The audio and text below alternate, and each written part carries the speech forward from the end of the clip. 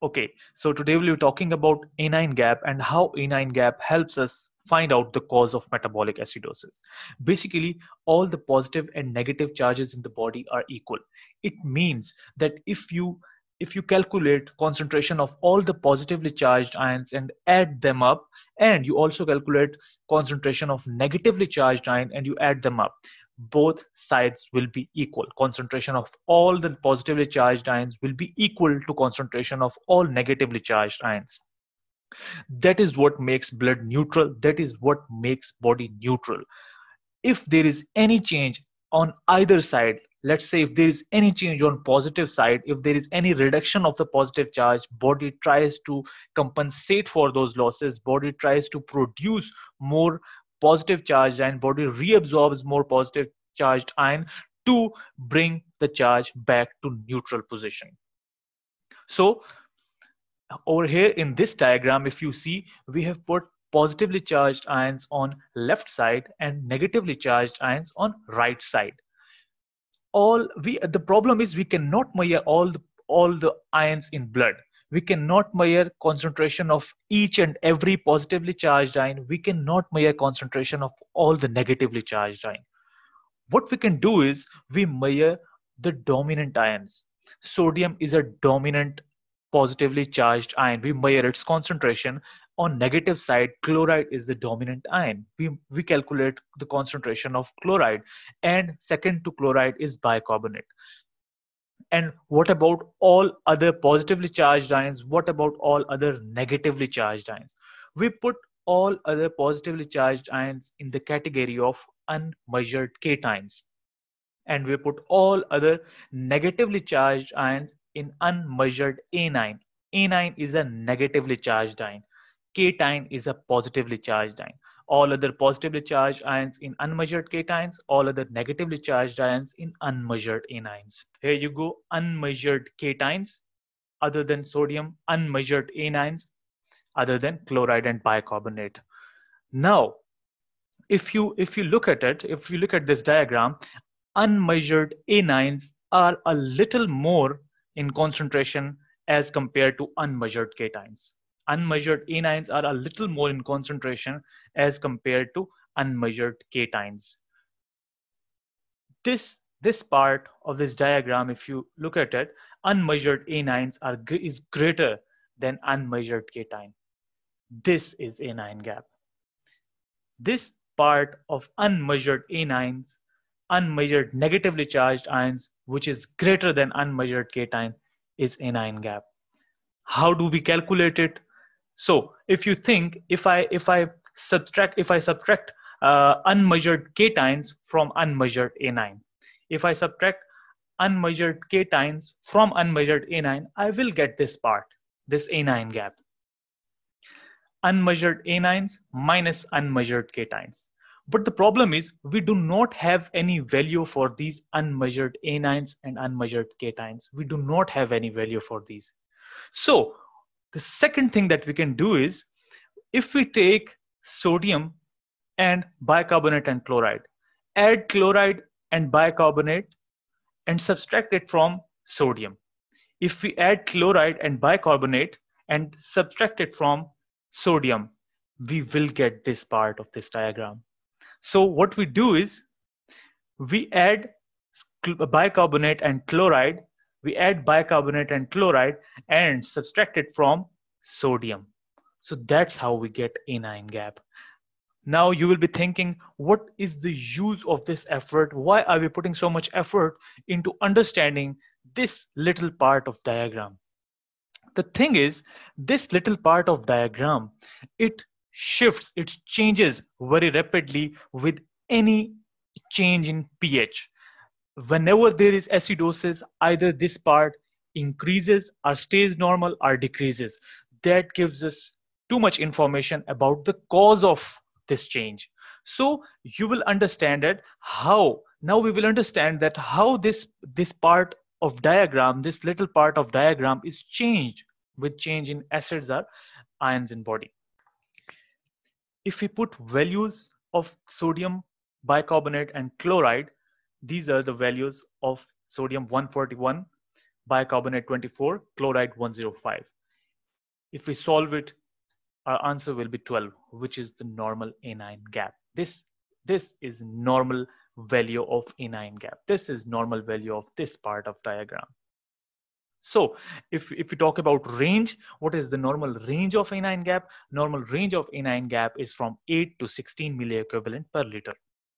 This is normal range of anion gap. Now, if you think, if you have any acid in body, which part of these three ions, which of these three ions will neutralize that acid? Obviously, it's bicarbonate, because bicarbonate is a base. Bicarbonate is a base, weak base that reacts with acid. And whenever there is an acid, bicarbonate is consumed. If bicarbonate is consumed, there will be reduction in this part. This part will shrink. This part of diagram will shrink. When this part of diagram shrinks, what body does? Body does not like any change. Body does not want this side to change. What body does to keep both sides equal? Body increases unmeasured anions. What body does? Body increases unmeasured anions to counter the reduction of bicarbonate. Acid neutralized bicarbonate. There was a reduction in level of bicarbonate. That reduction was compensated by an increase in unmeasured anion. Now, whenever there is increase in unmeasured anion gap also increases. Now, in such situation where acid is neutralizing bicarbonate and there is reduction of bicarbonate and in turn increase in unmeasured anion, our anion gap value will increase.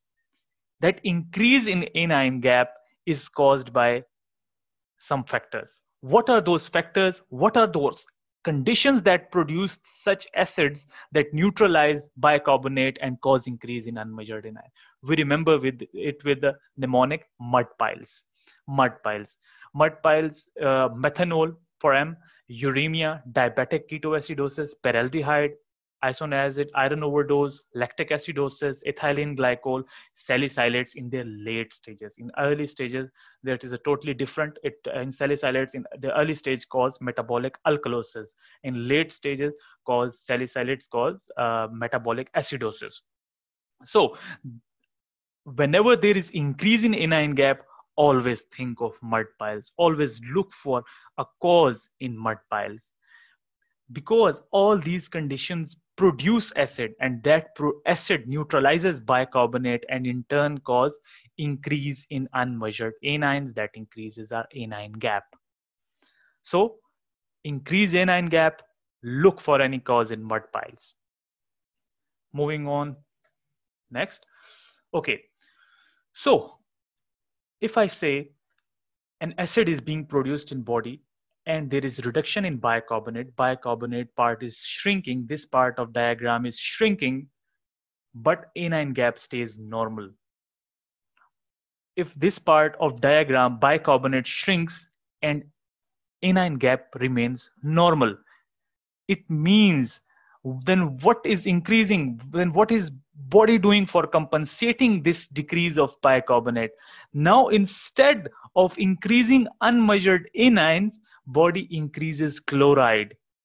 Instead of body increasing unmeasured anion to counter this decrease in bicarbonate, body increases chloride.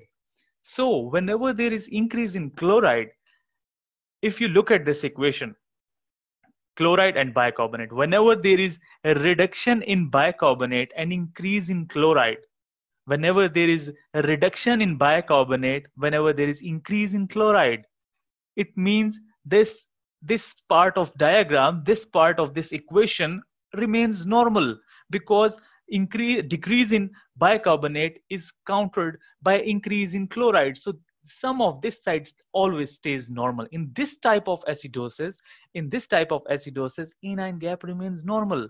If anion gap remains normal, then we cut down our differentials, we cut down our causes to few. What are those causes that cause reduction of bicarbonate and in turn increase of chloride instead of unmeasured anions? Those conditions, we remember them with mnemonic of Hardup's. hard ups, hyperalimentation, acetazolamide, amphotericin, renal tubular acidosis, diarrhea, ureterosigmoidostomy, post-hypocapnic state, sulfamyolon. If you want details on every one of them, I'll post them in the comment section. You should look the details in comment section. Same goes for increased anion gap mud piles. So the basic cause is increase in chloride. Decrease in bicarbonate is countered by increase in chloride. That increase in chloride causes this side to stay normal. If this side stays normal, anion gap stays normal. If anion gap is normal, look for any cause in hard ups. So if you look at it, the concept of anion gap gives us too much information about the cause of metabolic acidosis. Whenever there is increased anion gap, look for any cause in mud piles. Whenever there is normal anion gap, look for any cause in hard ups.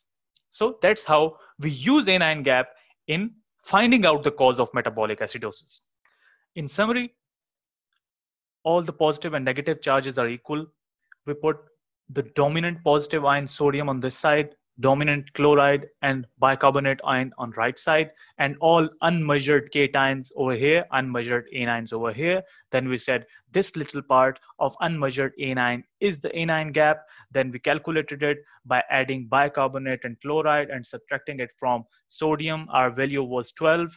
Our normal range is from 8 to 16 milliequivalent per liter. And then we said that if there is reduction in bicarbonate and there is increase in unmeasured anions, that increases anion gap, and whenever there is reduction in bicarbonate and chloride increases, that is normal anion gap.